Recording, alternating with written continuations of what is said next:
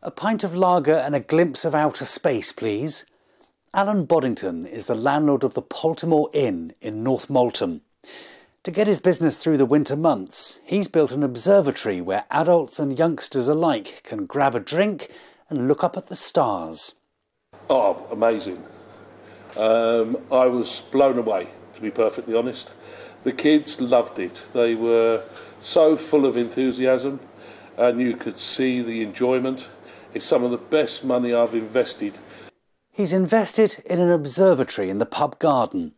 Complete with retractable roof, punters can sip their pints in awe at the heavens.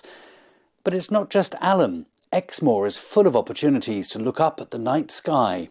Dan James from Exmoor National Park explains why. Exmoor has got some of the darkest skies in the country.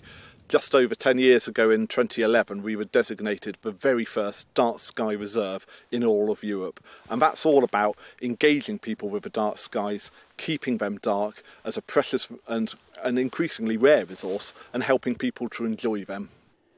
Exmoor Dark Sky Festival begins today.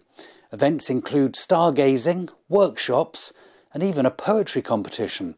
Over the years, obviously, we're a populated island and we've been developing, and the place has got brighter and brighter, and that's why places like Exmoor are increasingly rare, and even places like Exmoor as a dark sky reserve are still under threat. So the more we can turn off the lights, the better. And you know, it's not about saying no lighting by any means, but it's about saying the right light in the right place at the right time. Jeff Moody, GB News.